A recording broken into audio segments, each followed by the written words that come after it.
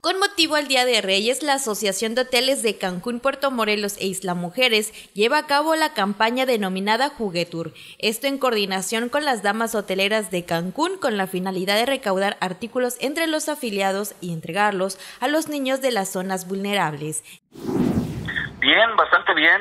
Esta campaña es interna, se hace con donativos de los socios de la Asociación de Hoteles, los hoteles de la zona turística de Cancún, Puerto Morelos e Isla Mujeres, y está bastante bien. Este año lo va a coordinar las damas hoteleras, que serán la cara de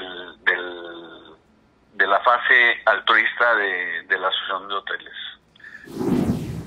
En este año se espera superar la meta del año pasado, por lo que invitan a la ciudadanía y todas las empresas del sector a sumarse a esta acción con causa, por lo que el último día para entregar el donativo es el próximo 10 de enero en las instalaciones de la asociación, que se encuentra ubicada en la avenida García de la Torre junto al CONALEP.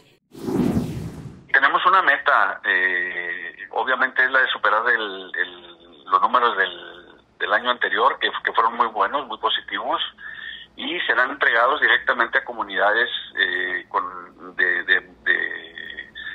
de familias con escasos recursos, a niños con familias de escasos recursos, directamente por parte de la Asociación de Hoteles, las damas hoteleras en este caso. Estamos comprendiéndola hasta el 10 de enero.